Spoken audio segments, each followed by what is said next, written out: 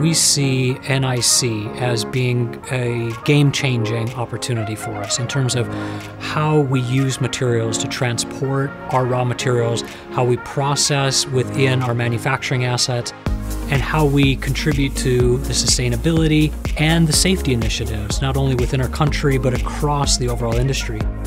We expect to see some short-term benefits, but also in the long term, we see a lot of benefits for our industry as a whole, because one of our biggest products is hydrocarbon polymers, and those polymers go into the industry of non-metallics, and therefore we see a benefit, a win-win here. We believe that real technology development and advancement can only be achieved through collaboration. Everyone has a certain specialty or capability, and bringing together all those capabilities accelerates the development of technology and the deployment of technology. When you bring that element together with the innovative solution thinking that comes from TWI, we can then identify those solutions to match up to those needs. And that's the heart and essence of collaboration. That's the big change that's happening.